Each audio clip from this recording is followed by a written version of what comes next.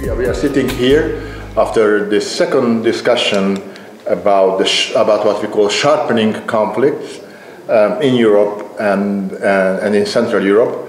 And we had a special focus today that was the Balkans.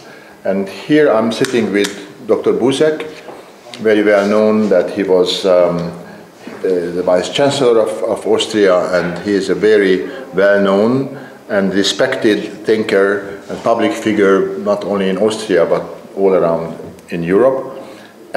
What made he very well known first in Hungary was his concern and quite well-known famous book about Central Europe, which was written together with Emil Brix. Közép-Európa. Közép-Európa project Mittel-Europa. Right. Now, that time I was a young student and a young researcher, and many of us in our circles believed that there is a chance for a strengthening cooperation. We did not know in '86, when the book was published, that the communist system will collapse. We didn't have a faint idea that the Soviet Union is going to withdraw from Hungary and from Eastern Central Europe in '91, but there was something already in the air with Gorbachev. There was more optimism. If I may say, the arrow of time was directing towards a more positive, optimistic future. Whereas today, almost 30 years after the systemic change, the collapse of the Berlin Wall, etc., we are sitting here with a lot of questions, more pessimism, and with a darkening horizon. Again, considering the future and perspectives, and maybe the role of a geographic and cultural space, what we call Central Europe.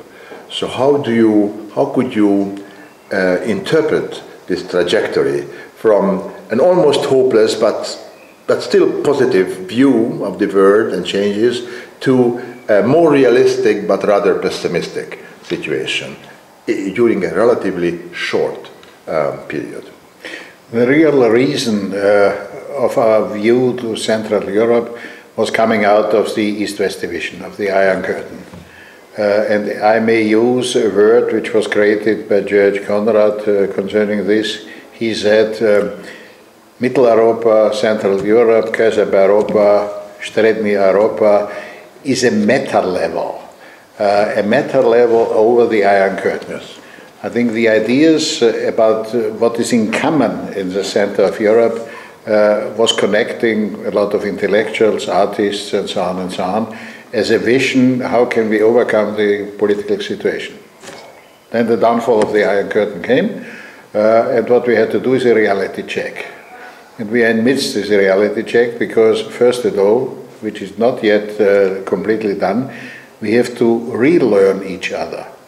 Because by this division, I think we know the map and so on, but even we did not know where the cities of the other side are situated. I give you a primitive example. Coming from Vienna, a lot of Viennese were convinced that Prague is a city in the east. If you are looking to the map, it is a city more in the west than Vienna. I think here you can see this difference, this distinction. Even in ideological ways, in the way of thinking, it was even more in distance. And then we jumped in the developing common Europe. And so far we had the difficulty, first of all, to say everything is in common, and now we are in the situation that nothing is in common, and we want to differentiate, and want to be in distance, and want to fall into pieces, and so on and so on.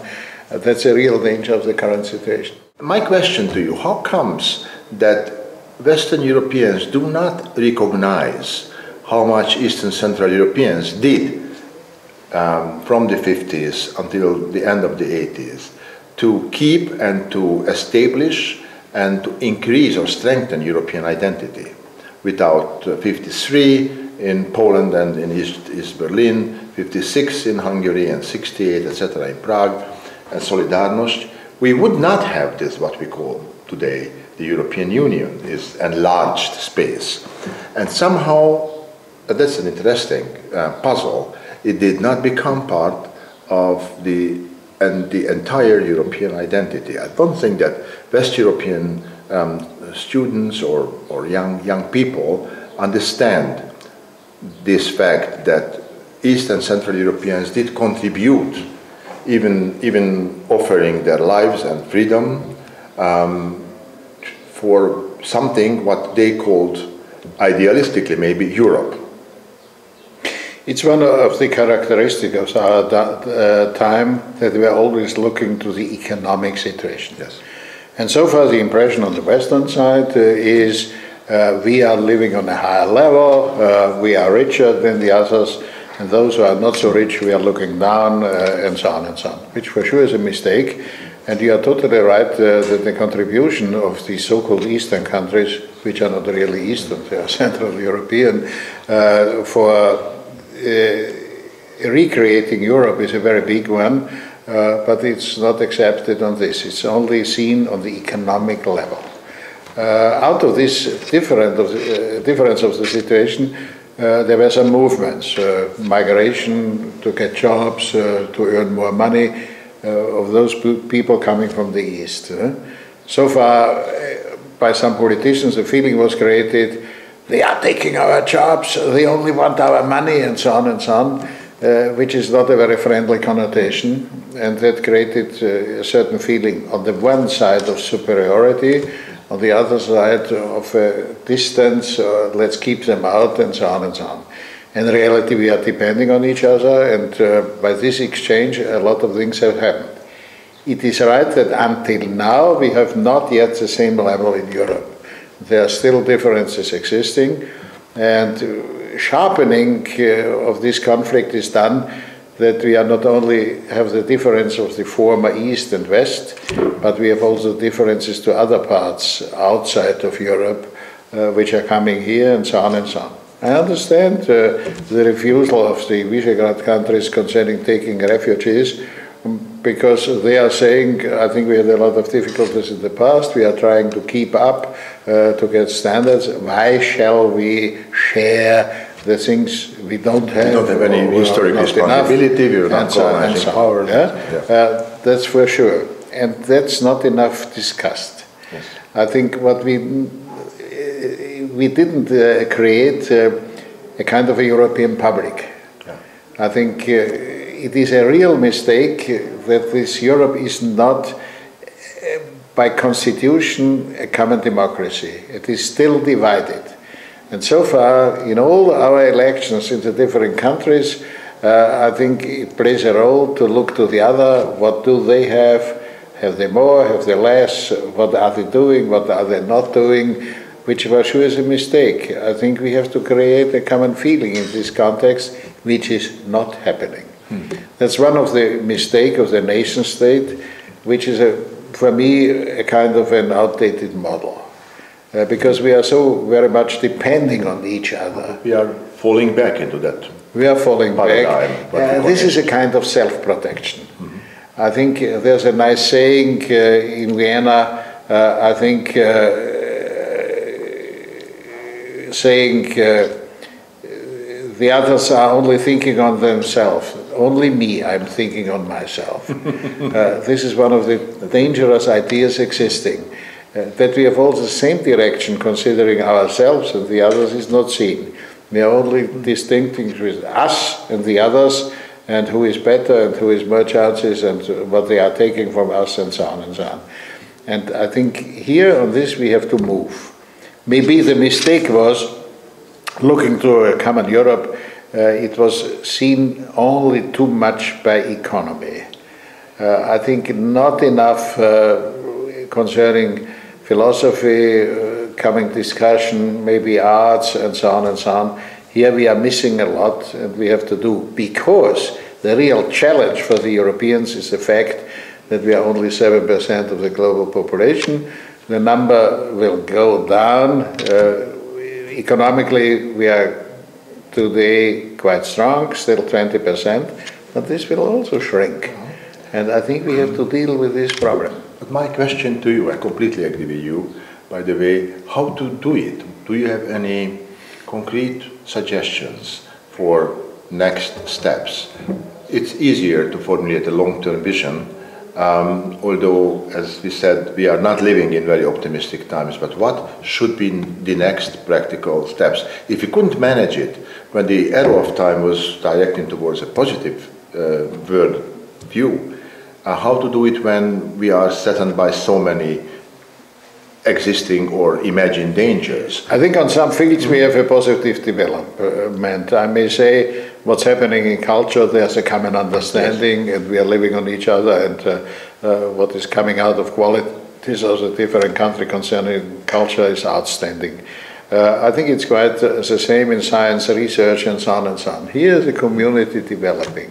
What is lacking behind is the political side. I think we have not really developed of being together, having a real exchange, and so on and so on. Here, I think we are occupied by the models of the past. And what we have to do is to discuss it and to do it very practically down to earth to come here to result. Because I think we have no alternative. Otherwise, I think the development in other parts of the world will come over us. The refugee question, which is one of the hot subjects, I think if all the refugees might come from Black Africa with the high number of population, I wish us all the best that we are able to handle it. Yes, in the 50s and the 60s we used to have a European movement. Then we had in the 70s and mostly in the 80s the European peace movement. Now we don't have anything what would bind together local, regional and national civil societies.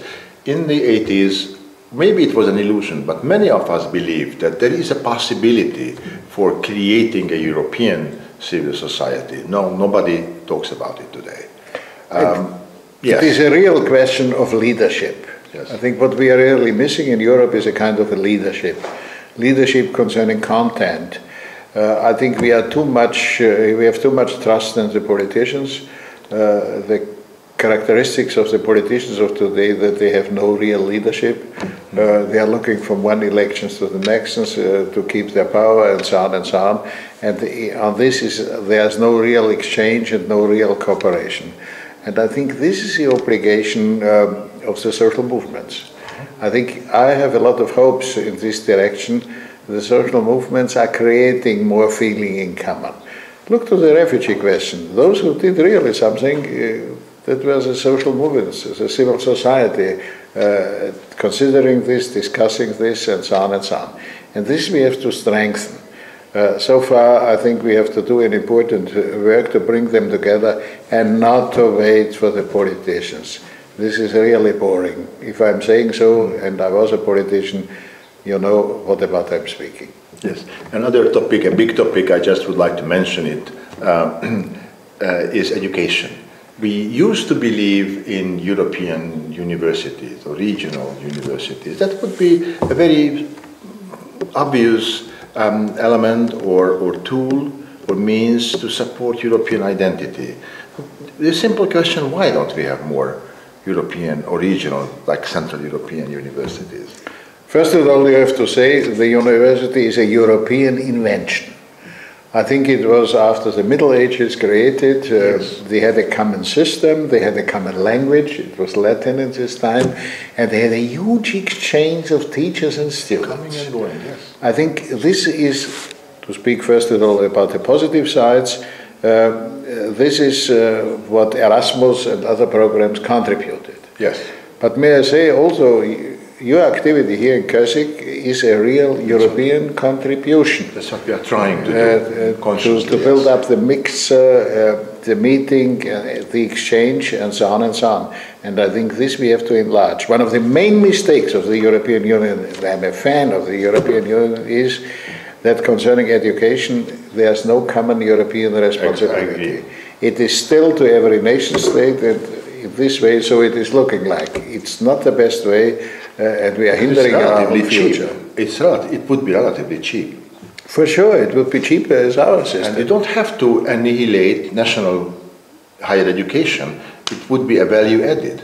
I'm not talking against national universities or whatever we have in different countries, but if we would have more regional, cross-border universities or multiversities. If you want yes. to have a good quality, and we are looking by all this ranking of your university to this, those who are not doing international exchange, those who are not cooperating, I think they are falling down. Hopeless. So far from this side, it's for sure coming. Yeah. But what we have to do is to campaign on this. This is a question for leadership, as I mentioned, for intellectuals, for writers, for journalists, and so on and so on. That's not enough happening.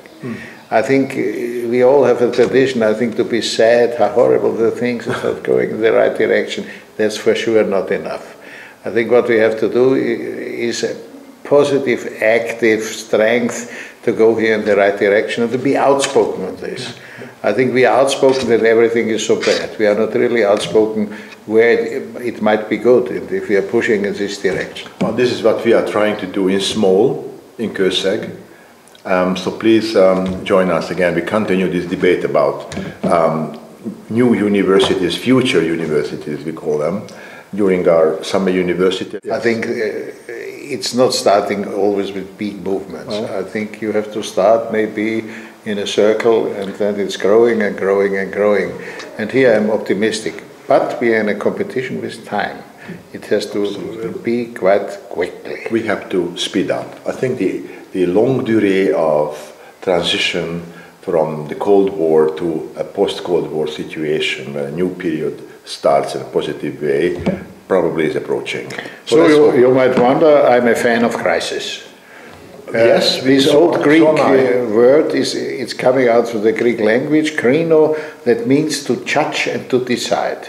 And a crisis is a challenge to judge and to decide. If you are able to use it in time, as you said, but the crisis, if nobody stops it, could be very destructive. But may I say, we all have a brain, we have to use it. Exactly. Well, thank you very much.